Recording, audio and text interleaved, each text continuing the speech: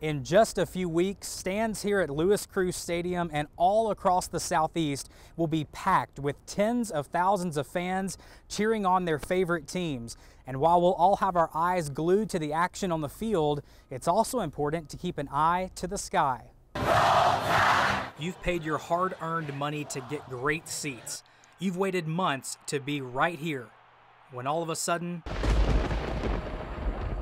lightning develops nearby. We ask that you now leave the seating area and seek shelter. Officials make the announcement to evacuate the stadium, and you're left with an important choice. Nobody wants to change their plans, especially if they've paid for what they're doing. Social scientist Laura Myers believes a fear of missing out might be putting people in harm's way. They don't want to miss any of the action either. Myers says people resist taking action until they absolutely have to.